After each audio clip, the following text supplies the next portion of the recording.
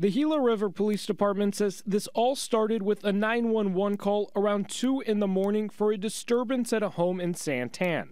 This is video from our AZ Family News chopper showing the aftermath of that scene on West Moffett Road, near State Route 87 and Lower Santan Road.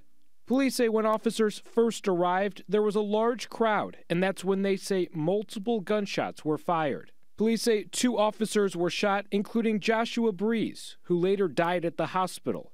In addition, 4 other people were shot, and one of them also died. Anytime you hear the loss of a police officer in the line of duty, regardless of how they are killed, it's very tragic. Joe Kluwer is the executive director of the Arizona Police Association.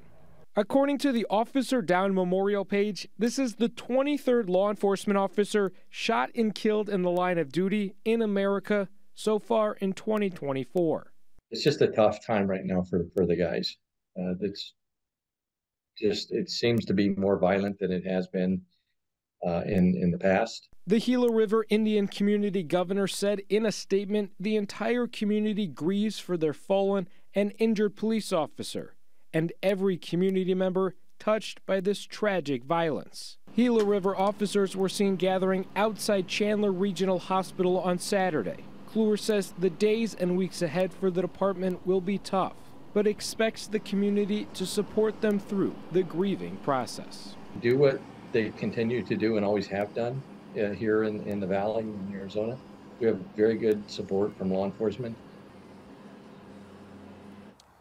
And both the FBI and the Gila River Police Department are investigating the shooting.